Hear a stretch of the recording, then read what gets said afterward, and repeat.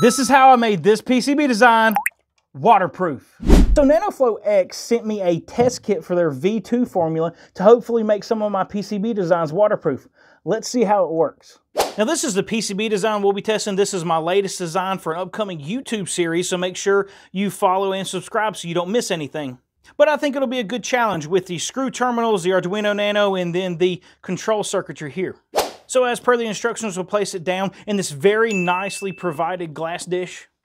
Pour the solution over it.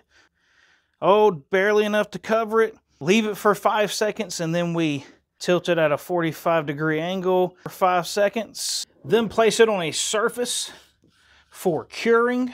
Now, curing is 5 minutes either with a heat gun with 80 degrees C or in a reflow oven. All right, the board's finished curing. I have 12-volt power and the waterproof LEDs hooked up. Now it's time for the moment of truth.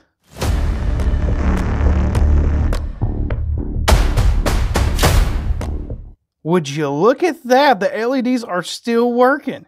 I'll admit I've never used anything like this before, so I'm pretty impressed. I'll make sure to leave a link to the NanoflowX product I use in the description below.